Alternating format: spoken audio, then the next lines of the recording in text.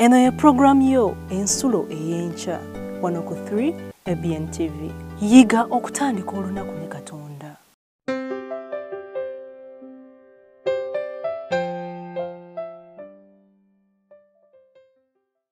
Ekyawandiikibwa ekiva mu Yokaana essula 14 olunyiriri olw'omukaaga nga lugamba nti Yesu n'amugamba nti nze kkubo n'amazima n'obulamu, tewali ajja eri Kitange wabula ng'ayita mu nze. Olunyiriri olwo lutegeeza nti Yesu lye kkubo lyokka eritutwala ewa Kitaffe, ate era ge mazima gonna. Bw'okkiriza Yesu Kristo oba otegedde amazima gonna, kubanga yava ewa Kitaffe nga ategedde byonna ebikwatagana ne Kitaffe. Lye kkubo lyokka era bwe bulamu. Bw'okkiriza Yesu Kristo bwe bulamu. Olwo lwe lunyiriri lwe tusaanidde okulowoozaako mu lunaku olwaleero. Nze alubatuusizzaako yenze Agnes Ssenteza ne Naluwagga nalyo lissaako. Mukama abawe omukisa.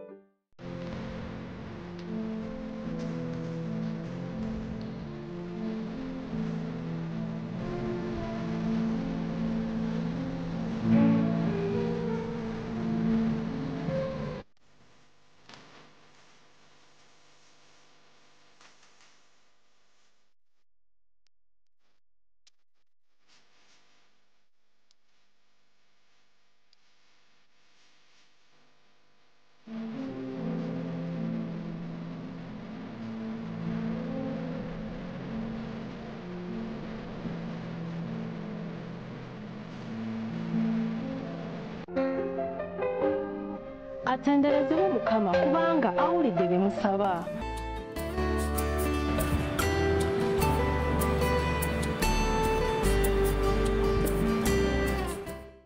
Wasuze otya nno muganda wange ggwe mwannyinaze atudde ku TV yaffe Ŋŋazi. Twebaza Katonda atukuumye okutuusa essaawa ya leero nga tuli balamu. Tumwebaza nate okutuyisa mu kikya leero nga tuli balamu. Kyansonga okwebaza Katonda buli lunaku. Kyansonga okumutendereza buli lunaku.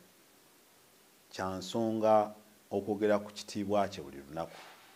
Kubanga yemu ku nsonga lwaki yateeka ku nsi kuno kumutendereza na kumugulumiza. Era kyansonga okuwaayo okwebaza enkyene ya leero. Kubanga kyamagero okubeera omulamu. Tetukyenyumiririzaamu. Kubanga Bayibuli egamba tetumanyi na kigenda kubeerawo mu ddakiika eddako. Naye okubeera nti tusobodde okubukeesa kwagala kwa Katonda na kisaaki. Weebale kugolokoka naffe. Weebale kubeera mulabi waffe wa lulango ku pulogulaamu yaffe ensulo ey'enkya. Tugenda nno okutandika pulogulaamu yaffe eno ey'olunaku olwaleero. Nja kukusaba weewombeeke nange tusabe. Otukoze bulungi Ayi Kitaffe Katonda bw'obukeeseza nga tuli balamu. Weebazibwe nno Mukama otenderezebwe. Kyangu otuyigirize ekigambo kyo kibeere entanda n'ettamu z'olunaku lwaleero okukola era n'okukuweereza Mukama ebyo by'oyagala. Bwe tusabye n'okwegayirira kwa Kristo Yesu Mukama waffe. Amiina. Omutwe ogwaleero gugamba nti okukemebwa n'ekibi. Temptation and sin. Okukemebwa n'ekibi bigambo bibiri bya njawulo.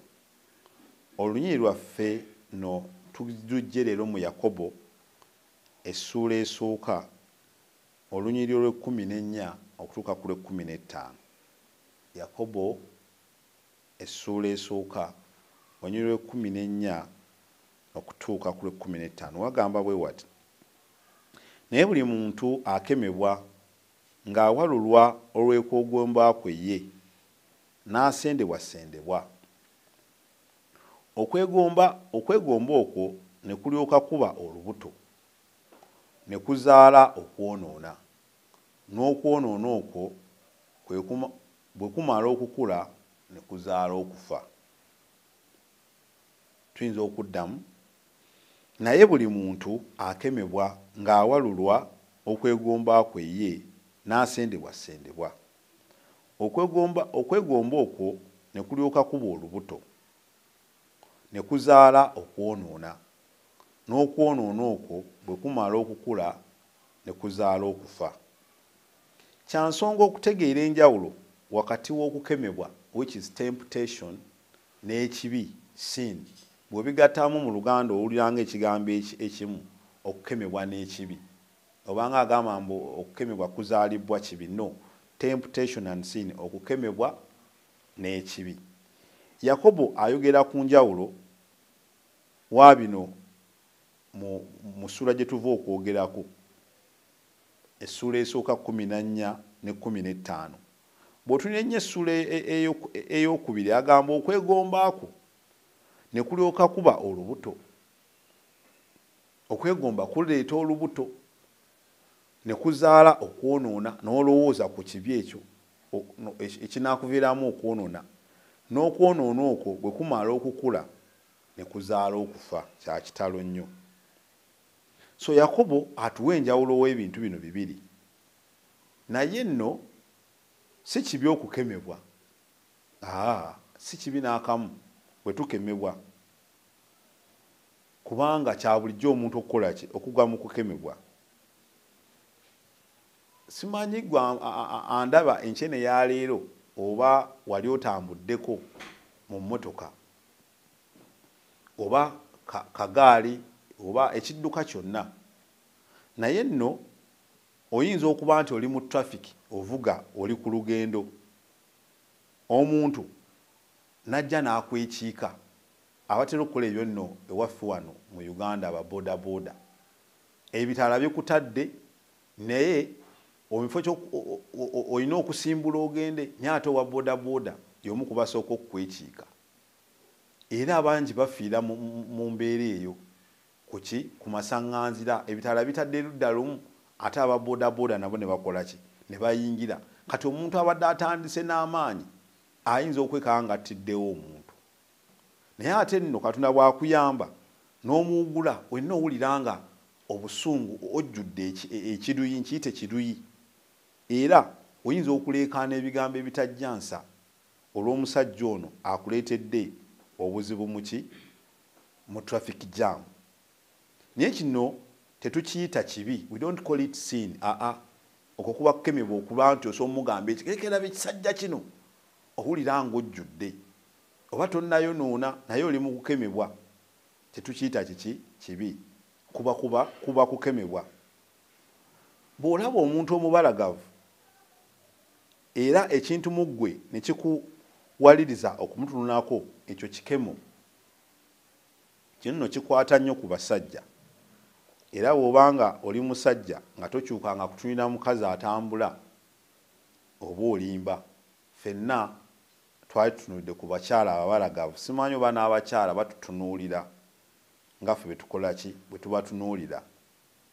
Era okyuka n'otulira omuntu omukyala oyo, era kituuka ku buli musajja nga bwe nkoze eki, nga bwe ŋŋambye, n'omutunuulira.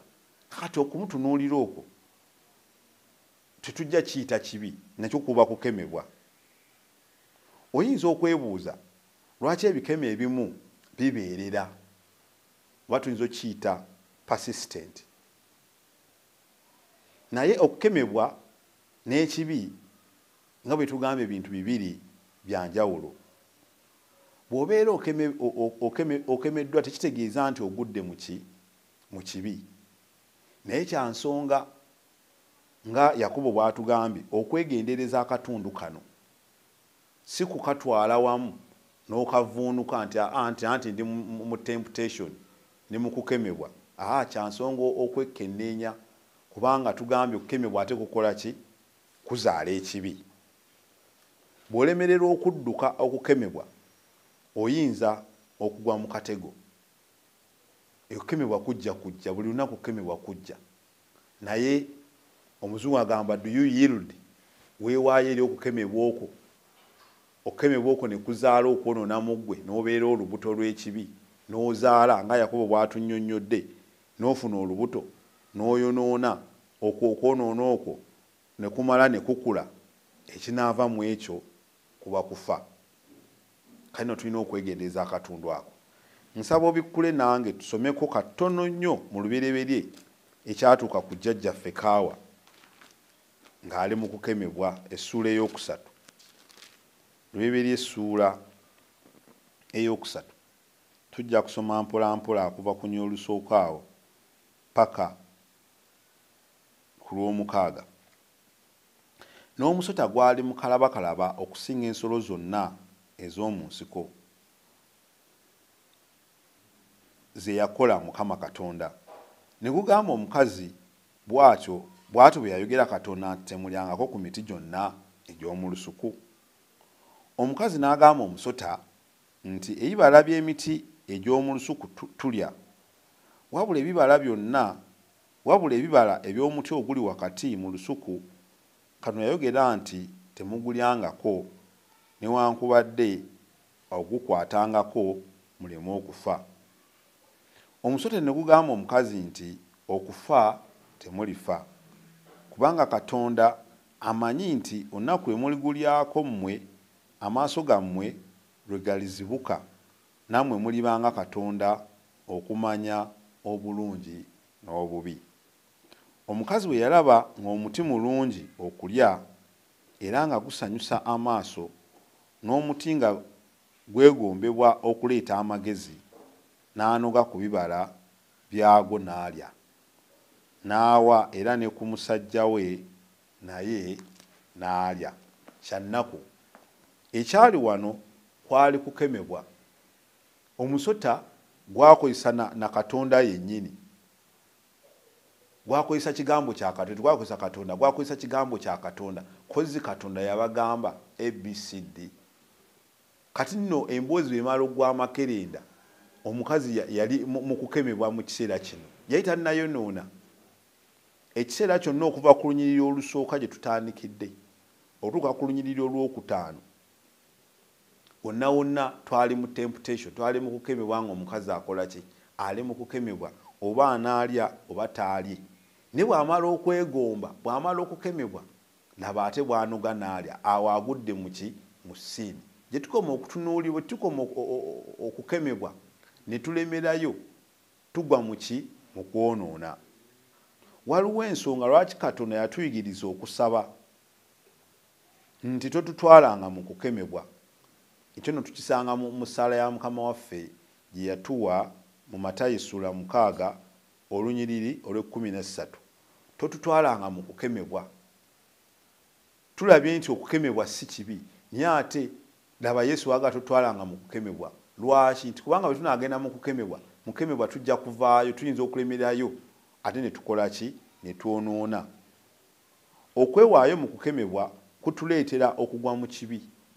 Jjajjaffe Adamu omulabi, brother Kaawa, omusota gwayogera naye ne gumusendasenda okukakkananga atusudde mu ntata. Era ekyavaamu kwe kufa gwe nange kwolaba okuliwo paka kaakano. Weefumiitirize ku kukemebwa okw'olutentezi kw'oyitamu, gy'otambulira, gy'obeera ne gy'okolera. Olina obuzibu bwa nsimbi nti oli mu finance, ensimbi z'abantu zikuleetera okukemebwa era oba oli awo n'oyagala n'ozikwatamu. Bakazi bayite bakyala be tukyuka okutunulira entakera n'akuyitako n'okyuka, n'ayita emmanju n'okyuka, n'akwata ino n'okyuka, gy'onookoma okutunumizaayo amaaso go okwo kukemebwa. Naye gye tunaakoma okulemezaayo amaaso then tujja kugwa mu kibi. Olimba gwe bakubira essimu oli luddawa ntuuse bweyogerere naye ng'okyali mukono n'amenya ki n'aleka ki ku bintu bwe biti ebituleetera okukola ki? Okukemebwa era ne bituleetera okulimba. bw'onoobeera mu bulamu obuyungiddwa mu Kristo Yesu ojja kuleetebwa mu kifo ng'ebikemo tebikuleetera ngeri yonna eyeekuusa ku kwonoona. Kasita tuneeyunga ku Kristo, okukemebwa kujja naye ate nga tekutusuula. Nga bw'ozimba enkolaganayo ne Yesu Kristo, ojja kukula mu by'omwoyo nga tokyatwalibwa kikemo. Bwe tunaazimba enkolagana yaffe mu Kristo Yesu, ebikemo ne bwe binajja, jo twayogedde ku kusaba, twayogedde ne kusoma ebyawandiikibwa. Bwe tunaateeka obulamu bwaffe mu Kristo nga tusaba, nga tusoma ebyawandiikibwa, ebikemo bwe binajja tujja kusobola biwangula. Mutunulire Kristo bwe yakemebwa Sitaani nga ali mu ddungu amaze okusiiba. Ki ekyawanguza Kristo? Buli Sitaani kye yaleetanga nga Yesu amwanukuza kyawandiikibwa. Naye tetweyibaala, Sitaani era asobola okukozesa ebyawandiikibwa ate okwagala okutusuula n'ogamba so nno wamma kyayogedde kituufu. Yagamba ajja kuleeta bamalayika be bampanirire. Okiwulira? Yesu awo yandigudde mu katego, niye yamugamba tokemanga ki Mukama Katonda wo. Yesu bw'anaabeera mu kwetaagaako era ne kyegatta n'okwagala kwe, ekiruubirira kye eky'omulimu gw'enjiri kijja kweyoleka mu bulamu obwo. Singa Yesu aneegatta mu kiffe kye twagala kukola mulimu gwe, oba twagala kutunuulira bino ebiggwaawo. Naye singa tunaateeka okwagala kwe n'ekiruubirirwa kye mu byaffe bye twagala, kubanga bingi bye twagala ne tubitaddemu Kristo oba tubikola ku bwaffe. Bwe tunaaleeta Kristo mu ffe, then okwagala kwe n'ekiruubirirwa kye kijja kweyoleka bulungi mu bulamu bwaffe. Ng'okula mu kisa kya Katonda, kiteeke mu birowoozo nti waliwo enjawulo ey'omuggundu era nnene nnyo wakati w'okukemebwa n'ekibi. Enjawulo nnene ng'era bwe tugirabye mu bintu bye tuyitamu mu nsi eya bulijjo. Naye ng'ate kye tusinze okutunuulira ti bwe tukiteekako essira n'olemerayo mu kukemebwa, which is temptation, then ekinaavaamu kwonoona sin. Tuyina okudduka ne tuva mu kukemebwa, naye nga kulina okujja gye tuli buli lunaku. Tusomeko mu Bebbulaniya essuula 4. Bebbulaniya alina Bayibuli y'Uganda oyo abeera Hebrews essuula 4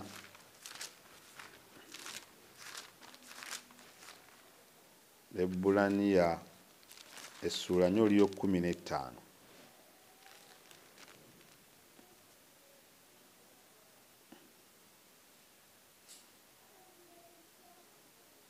Essuula 4 oliyo 15 wagamba, kubanga tetulina kabona asinga obukulu atayinza kulumirirwa wamu naffe bwe bunafu bwaffe, naye eyakemebwa mu byonna bumu nga ffe, so nga ye talina kibi. Tulina kabona asinga obukulu, yakemebwa nga ffe bwe tukola ki? Nnyonnyodde emabegako awo nti Kristo yakemebwa Sitaani, yakemebwa era teyeewaayo eri Sitaani bye yali akola kibe lyasaba. Naye ate ffe ekyenjawulo, Sitaani bw'ajja n'atwetera ebikemo, ffe ng'ate tuyildinga nga twewaayo ng'atukozesa era ekivaamu kukola ki? Kutusuula. So ng'ate kabona asinga obukulu ffe gwe twekutteko yawangula ensi eno. Onyiri tugambye kuba tetulina kabona asinga obukulu, kiringa kibuuzo, tetulina kabona asinga obukulu atayinza kulumirwa wamu naffe. Kristo alumirwa wamu naffe, ate nga naye yakemebwa nga ffe bwe tukola ki? Naye yawangula. Kitegeeza naffe tusobola okuwangula singa twekwata ku Kristo Yesu, ne tusobola okuba nti ebikemo ne bwe bijja gye tuli tusobola okubiwangula. Bakolinso Bakolinsi ekisooka essula 10. Bakolinsi ekisooka essula 10 n'olunyiriri 13. Bakolinso ekisooka essula 10 n'olunyiriri 13. Wagamba siwali kukema okubakwata okutali kwa bantu, naye Katonda mwesigwa ataabagannyenga kukemebwa okusinga bwe muyinza, naye awamu n'okukemebwa era anassangawo n'obuddukiro mulyoke muyinzenga okugumiikiriza. Amiina nnyo. Nti tetukemebwenga kusinga ekyo kye tuyinza kukwatako. Yesu okukemebwa kusobola okujja, naye Bayibuli etugambye nti okukemebwa okujja gye tuli tuba tukuyinza. Okwo kwe tutayinza Katonda tagenda kuganya kukola ki? Kussa embeera eno gye tuli. Peetero ekisooka essula 2 n'olunyiriri 23. Peetero ekisooka essula 2 n'olunyiriri 23. Peetero ekisooka nsuubira otuuseeyo. Wagamba bwe yavumibwa ataavuma nate, bwe yabonyaabonyezebwa ataakanga, naye yeewaayo eri oyo asala omusango ogw'ensonga. Kristo yavumibwa, naye bwe yali avumibwa alina gwe yaddamu nga bamuvumye. Teyavuma nate. Bwe yabonyaabonyezebwa ataakanga, tigundi lwaki onfumise effumu, lwaki ontaddeko engule ey'amaggwa? Kristo teyakola kiteyakikola, naye yeewaayo eri oyo asala omusango ogw'ensonga. Nga tuli mu nsi eno era nga tukyafuna okukemebwa okw'engeri ezitali zimu, tulina okubeera nga tufaananako nga Kristo. Ebikemo bijja kujja, oba oliawo ebitusoomooza. Ku ntandikwa nayogedde ku muntu ayinza okukuleetera obusungu mu jjaamu, n'akuleetera okukola ekitajjansa, oba oliawo n'oyogera ekigambo ekiyinza okukuleetera okwesittaza oba okwonoona eri Katonda. Naye tulina okwekuuma nga Kristo bw'ataanyega ng'ali mu kubonyaabonyezebwa, naffe nga tuli mu mbeera eno ey'okukemebwa tulina okufaananako nga Kristo ne tutagwa mu kwonoona. Ekisinga okuba ekikulu mu nsonga eno nti bwe tuba tukemeddwa tuleme okuyildinga, tuleme okwewaayo eri okwonoona. Tetwebaza Katonda asobola okutuwanirira mu ssaawa ey'okukemebwa. Senga tukemebwa, Kristo waali okusobola okukola ki? Okutuwanirira. Nga bwe twasomye, tujja kumaliriza n'olunyiriri lwaffe lwe twasomye olw'Abaebbulaniya. Tusooke tutege bbayi tuddeyo mu Yakobo essula eyasoose, essula esooka olunyiriri olw'14 paka n'olw'15. Naye buli muntu akemebwa ng'awangulwa okwegomba kwe ye n'asendebwasendebwa ye. Tugenda mu kwegomba era ne tukemebwa. Era okwegomba nga bwe tulabye kutuleetera okukola ki? Kutuleetera okufa era kuzaala okufa. Okusaba kwange enkyene ya leero nti Mukama atuwanirire tuleme okugwa mu bikemo ebiyinza okutusuula mu kifo ky'okubeera abawanguzi aye ne kituleetera okufa nga bye tulabyeko nga jjajjaffe bwe yakola. Bwe tuba tugudde mu kukemebwa tusabe Katonda atusobozese okuwangula. Mukama akumpeera omukisa. Katusabe.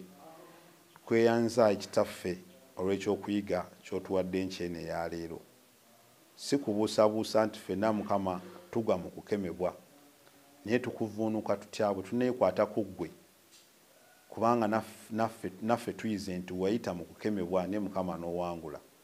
Tuwa amaanyi nno Mukama nga tutambula buli lunaku tuyita mu bikemo bingi, tusobozese nno Mukama okubiwangula, so okulaba titufuuka bawanguzi n'okukirawo wa Kristo Yesu Mukama waffe. Amiina. Mukama akumpeera omukisa. Siiba bulungi era weeraba.